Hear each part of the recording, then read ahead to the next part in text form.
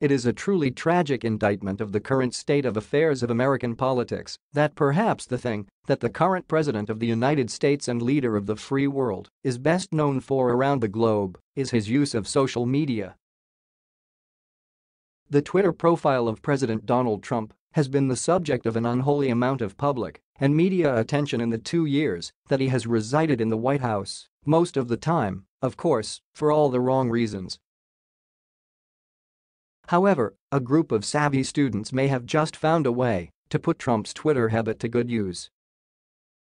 19-year-old Osleen Johnson teamed up with her friends to try to get the president to change the law on documents for civil rights cold cases, and, amazingly, they were successful.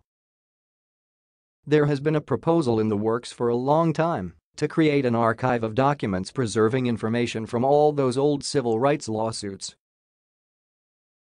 However, because of the insanely bureaucratic way that our government works, the proposed bill had been sitting on the side for decades by this point, and if politicians did not act quick, it would expire, so those documents from those civil rights cases would be lost forever. The students at New Jersey's Hightstown High School, led by Johnson, were not about to let that happen.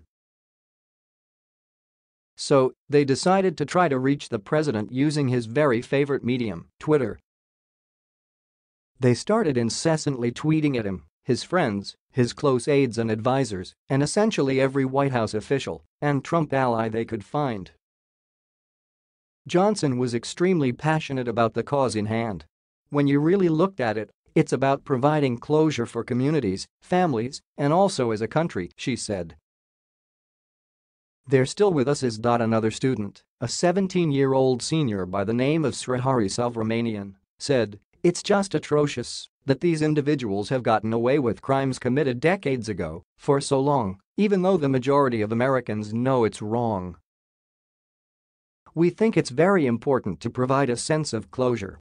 Even if we can't get a full sense of closure, maybe provide some answers to the people that were denied justice." On the one hand, it is tragic that we have now reached the point where children are having to take it upon themselves to campaign for political change. On the other hand, though, this gives me a great deal of hope about the future.